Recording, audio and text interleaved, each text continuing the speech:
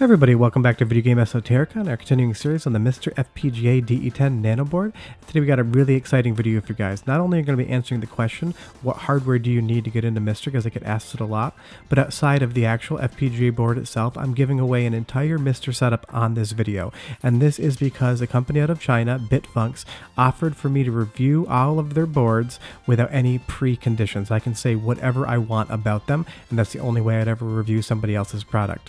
Additionally, just so you are aware, I receive absolutely no money for doing this, and I'm giving everything away because I don't need it and I think you guys would enjoy it. But I do want to be very clear that these products were provided to me from this company, Bitfunks. But the nice thing is, and you'll notice I don't do many reviews, is they were willing to let me review absolutely everything without any review notes. I don't have to show them this video before it launches or anything else. And of course, I did check into the company's reputation because I'm not going to recommend anybody if I don't trust that they're going to deliver the product. I went through numerous pages of reviews. I contacted other collectors I know that have purchased from this company before, and I can rest assured say that they are reputable. And they sell everything you're going to need for a MiSTer setup. And the nicest part is they have a really nice metal case that is in stock, because getting a MiSTer case can be quite difficult. There's a lot of different companies that make them, and stock can come and go, but it seems like Bitfunks always has them. And the best part that I do like about them is that they have comprehensive notes on their website. They sell a ton of different things, and I'll be reviewing a couple of their other products moving on that won't be MiSTer related. But they wanted to send this in for review so I could talk about the quality of their product, and I get to give it away to you guys, so honestly it's a win-win. This is the first time I've done a sponsored video on the channel. Might not be the last, but I want to be very clear about my criteria. But first off, the thing that I can't recommend enough is the I/O board. This is basically the top hat for the FPGA DE-10 Nano board. It gives you all the physical buttons that you're going to need that you're not going to want to deal with a keyboard or a controller, and I prefer the analog video out, so I picked this model for the giveaway. You can get the digital I/O board, but I like this one slightly better for the analog video. And you can see that some of this board is hand soldered as well. There's a little bit of flex residue, but all the solder joints are good. I checked them. There's no cold or cracked joints. So as far as the quality of construction is concerned, I have no issues with it. It's as good as the other boards that I have purchased. But putting this together is super simple. You're going to see that there's just a pin connector on one side of it, and that snaps right into the FPGA DE-10 Nano board. If you've ever put Legos together, you will be able to put this board together. You just connect those two male and female sockets together, and you're 100% ready to use the top I/O board. There are no pins on the other side you can connect to, so honestly there's no way to get this wrong. And I consider the analog I/O board essential for MiSTer. And it's going to come with a fan as well, which is nice. And you'll see here, just to connect that, these connectors are keyed. You can't put them in the wrong way around. Just be slightly careful when you do connect. You want to make sure that the pins, male and female ends, are lined up so when you put pressure on it, you're not bending a pin. Just use your fingernail to pop it right in, line up the holes, and you'll see that there are grounding pads there. And if you turn it around, you can see where you're going to be putting the screws through. It's an easy process, but I know some people aren't as comfortable building electronics, even if it is just screw based. So I wanted to show you guys how that worked. And you'll see that the kit does come with 4 screws and 4 washers. You just drop them in. This is probably the hardest part of assembling a MiSTer, in my opinion, and the only reason is that you need to get this turned over on its back with those 4 screws from falling out. Honestly, you can pop them back in. It's really just a gravity and patience exercise, and I was able to do it on camera. But honestly, I would say this is the hardest part of assembling a MiSTer, and that means it's going to be pretty easy. Just make sure that when you do put the washers on and we tighten them down, you want to do it in a crisscross pattern, and don't put too much pressure. You don't want to create any flex on the PCB. You don't want it too loose, but you don't want this too tight either. So just don't go Hulk strength when you're screwing them down. Use your fingers just to engage those nuts so that you know when you turn it over they won't fall off onto the table or wherever you're building.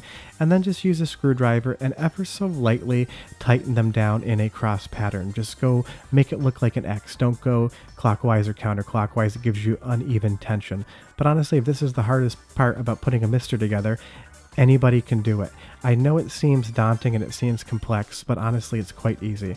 What I really like about the fan that came with this model is the leads, both ground and 5 volt, are the right length, because on my setup I would say, and it's not a big deal, there's a little bit too much extra cable that was zip tied at the end. It is the most minor of things, but I like that when they built this kit they thought of that. Now the second thing that I'm going to say is fully essential is the 128 megabyte RAM expansion module. And you'll see it says this side faces outward, and this is even easier to plug in than the IO board because you don't need to worry about any standoffs. Literally just push the RAM down onto the FPGA DE-10 Nano board and you are good to go. Just make sure you listen to this side faces outwards. If you turn it around the wrong way, you're going to have problems, and that's why all the makers print this side faces outwards. That way you can't make any mistakes. But this is Alliance RAM, it's a good company, and I have seen instances where people report cold solder joints on the RAM. I checked all the solder joints on this and I didn't find any. But one thing you're definitely going to want to use if you're playing more than one player games is you're going to need an analog IO board. Now there's different variants of this. The one I'm giving away here and showing uses USB as the power. The one I have on my MiSTer uses a barrel jack. They accomplish the same thing, they pass data through the same way, they're just ever so slightly different. And you will see that the USBs are marked power 1 and power 2. Those are what you're going to be putting the 5 volt in, and I'll explain that in a moment. The rest of your 7 USBs are all for controller inputs. You can use whichever one you want, and you'll see that we have that small micro USB there, and that's what's going to move the USB signal from the IO board to the MiSTer.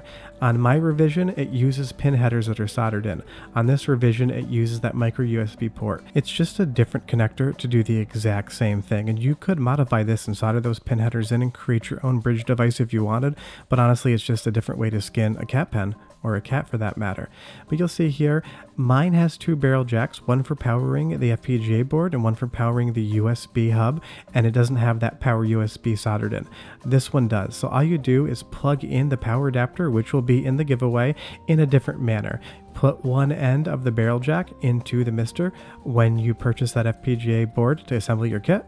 Plug the other end of the USB into the IO expansion board, and then you just have your barrel jack going right to the wall, and it's going to look something like this. Oh, and if you're wondering how to enter, I've been keeping this a little bit quiet because I wanted people to watch the video. Leave a slogan for MiSTer down below. You know how EA says it's in the game? Write your own slogan for MiSTer. That's how you enter. I will comment on each entry. But you'll see here, we're going to take a look at the aluminum case as well, and I really love how this is packed because I bought a couple different cases that I'm going to review moving forward, and some of them came in slightly bent or damaged just because the box seems slightly small and didn't have a ton of padding, but this has everything you're looking for. You have your standoffs, you have your feet, you have your button pads, you even get a screwdriver for putting it together. I'm sure you have one, but it'll be in the kit when I give it away, and you get the case, and everything is wrapped extremely well. I can't say how good of a job they did packing this because it came all the way from mainland China and everything was perfect. So big credit to Bitfunks for not packing like garbage. But you'll see here the case is quite simple. It is just 4 pieces. You have your base plate and side panels. You have your top MiSTer plate, and you have these 2 side panels with all the cutouts for all the different devices you're going to need to plug in. Your secondary SD card, sync on green, your primary SD, all the USB. It is a really nice case. I put it together on camera just to take a look at it without putting the screws in, and I will say that it is incredibly easy. You put those 4 side panels on, pop the top over there, and then you would just screw it down. And of course you're going to get this unassembled because part of the fun of giving this away is you get to actually put everything together and check it out. But as far as the build quality of the case is concerned, I would give it 10 out of 10 marks. Everything lines up perfectly. And what I really appreciate is there is a manual in the box giving you instruction guidelines, because a lot of other cases on the market don't come with instructions in the box. Now, I don't usually read the instructions, that's just me, but I understand some people do need to use them, so it's great to have them in the box ready for you. Now, the one other thing you need to do is you need to use this small USB bridge to connect the USB hub to the Terasic DE-10 Nano board, and it does sit outside of the case. My one recommendation is if you are going to bring this to a friend's house or travel with it, disconnect this board before you throw it into a bag, because while it's not delicate, you could rip it off if you really got it stuck in a bag. So that's my one recommendation about how to connect those and keep it safe. But yeah, that's everything I recommend to build your ultimate MiSTer setup. You want that analog or digital IO board. I prefer analog for PVMs and CRTs. You're definitely going to want 128 megabytes of expansion RAM. That's going to give you the ability to play all the cores, including Neo Geo, which is one of my favorite.